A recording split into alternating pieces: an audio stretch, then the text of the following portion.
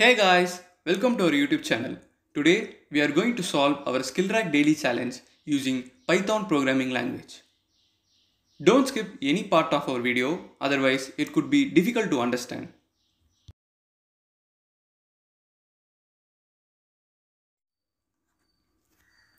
First, we will understand our question.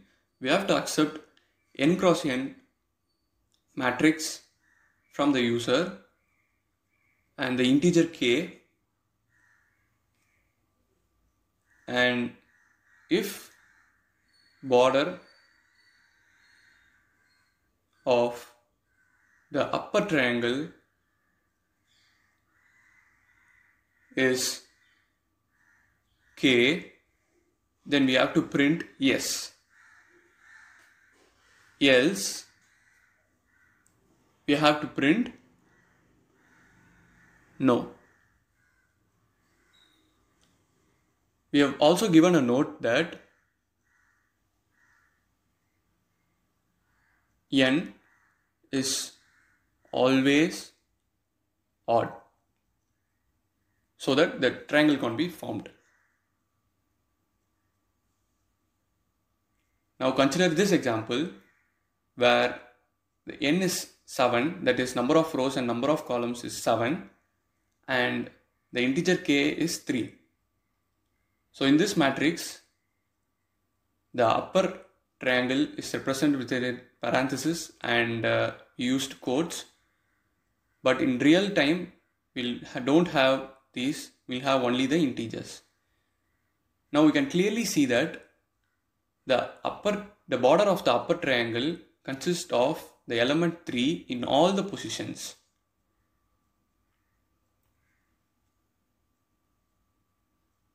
Right? So we are going to print yes. So how we are going to implement it is the question. First we will represent this row using this for column in range n if matrix of n/2, that is, here n is 7 and 7/2 is 3, which represents the third row, and column is not equal to k, then we have to print no.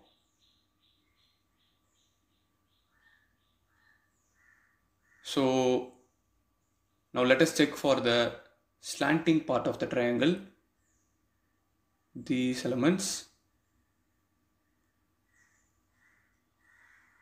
we'll use a for loop for row in for counter in range n/2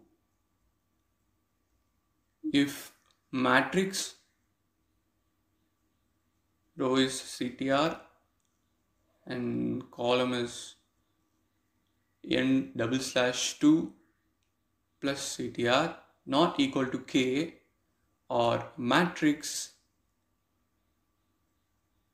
CTR n/2 plus CTR not equal to k, we print no.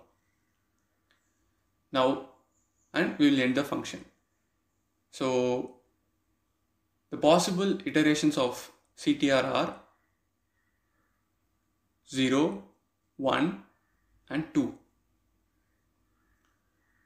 So for the first 0 and n/2, that is 3 plus 0 represents this element, and this matrix index, this is minus, so this whole statement will represent this element.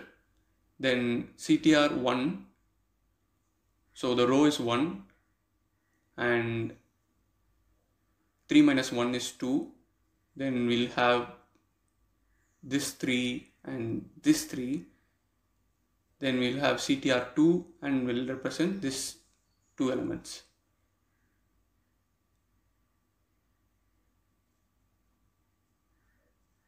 So now our next example, here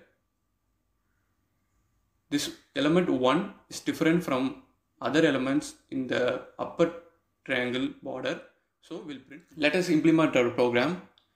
First we'll get our inputs n and k, then the matrix using the list comprehension, then we will initialize the flag variable equal to 0. At last, if flag is equal to 0, we will print yes. If flag is equal to 1, we would print no. Next, to specify the middle row of our matrix, we use a for loop for column in range n. If matrix n/2 column is not equal to k, then flag changes to 1 and we use break. Then we are going to specify the slanting part of the triangle, the elements in the slanting edges for CTR in range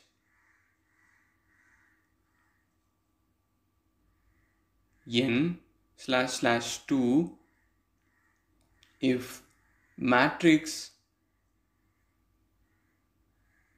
CTR n/2 plus CTR is not equal to k or this same statement, but we will change our sign minus. So the flag is equal to 1 and we use break. Here break is not necessary, but we use to reduce the runtime of our program. So now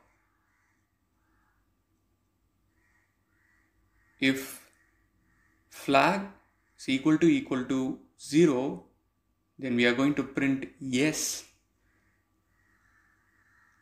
else we'll print no. Now let us compile our program. Compilation finished. Now we'll execute it. I have already prepared the test cases. Let me give it as the input. Yeah, the program prints yes, as we can clearly see that the element 3 is present in the border of the upper triangle. Then we use another test case and execute our program, and it prints no, as 1 is different from other border elements of the upper triangle. Hope you guys understand. Thanks for watching. See you in next video.